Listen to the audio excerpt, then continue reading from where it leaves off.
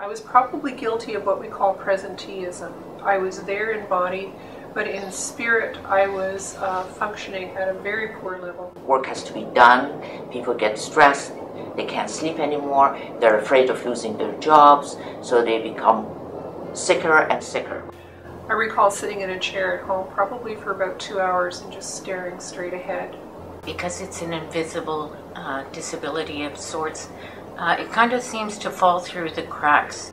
Since the employer cannot see the injury on the body, well, they don't feel that they're very comfortable with giving the extra days off. We end up feeling depressed in a lot of cases, and this doesn't only affect our mental health, but also our physical health.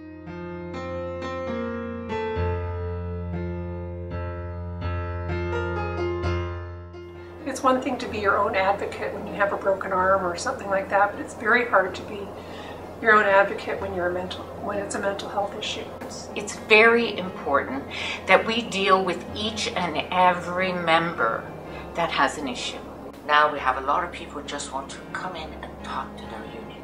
They have nobody to talk to. And we do our best. We help them. We listen to them, we let them cry. My union was very helpful in initiating with the employer some discussions about return to work, but the employer was not forthcoming in meeting in reasonable time. The employer does not have is not equipped to deal with so many people being sick because of mental health issues. I think it's important that the members come forward. And what happens is, in a lot of cases, the members, as I said, are afraid. Unions are really, really becoming important to help the employer to assist the employees who are getting sicker and sicker. What was really difficult, and I think what provoked me to become an activist, was the way I was treated by the employer prior to my going off.